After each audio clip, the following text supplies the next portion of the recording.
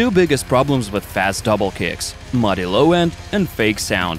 So let me show you how to fix them with Hertz Drums. We've prepared two groups of kick samples: fast kicks and slow kicks. Slow kicks got more low end and ambience, while fast kicks are a bit tighter and cleaner.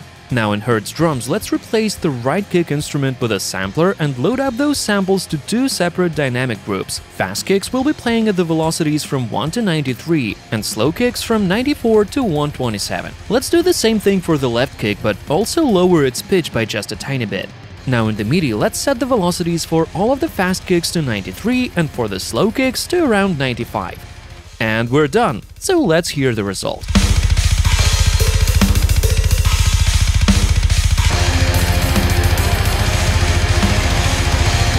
Don't forget to grab your free samples under the link in the description and subscribe to the channel for more drum mixing tips.